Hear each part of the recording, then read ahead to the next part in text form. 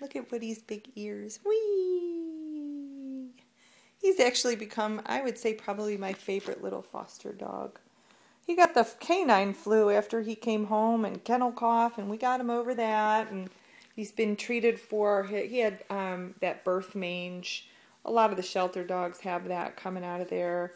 A lot of them have a lot of other things too, but he's clearing up. He does still have a couple little spots, but he's in the middle of his treatment, and he's actually ready for adoption. I'm going to have a hard time parting with him, so he's going to have to go to somebody super, super special. I really love this dog. He actually, when he sees me, he tap dances. Do you tap dance, Woody? Do you tap dance? Whee! I just love him. He really is the best little dog. He gets along with most other dogs, but he can have that typical Chihuahua, you know, he's the boss syndrome.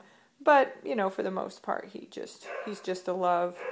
He would probably do really well in a house with kids, and just he likes being around people. And again, he will tolerate other dogs, but sometimes he likes to be the boss. Right, Woody?